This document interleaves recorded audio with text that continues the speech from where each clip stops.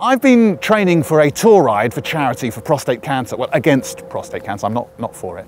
I've come here to the Herne Hill Velodrome, which once the Olympic Velodrome has been built, is going to be turned into the country's first official dogging venue, all part of the Olympic benefits, as in the bid.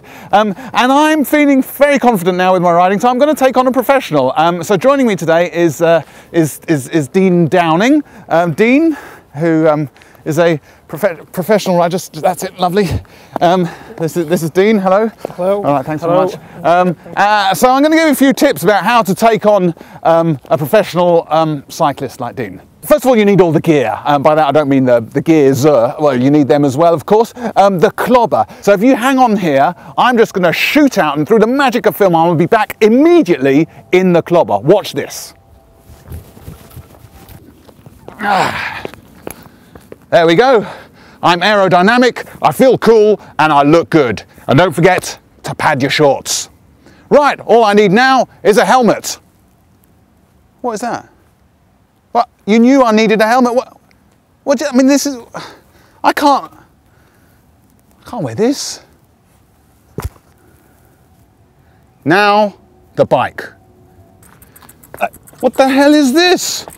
I need a proper bike. Why didn't you tell... Did you tell them who I was? Did you say my name? That's what they said. Bloody rude. Right, well, let's get going then.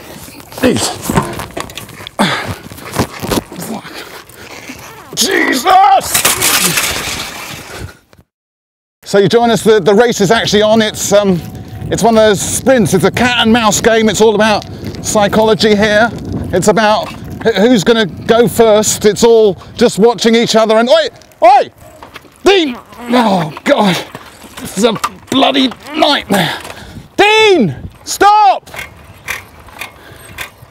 Dean! Dean! Listen, you've got to let me win. I mean, it's for charity, yeah? This is for the Prostate Cancer Charity, and you're looking really bad. Take it from me, you're coming out of this really bad. You've got to let me win, all right? I want to do the thing with the arms crossing the line, so just let me win, all right? Okay.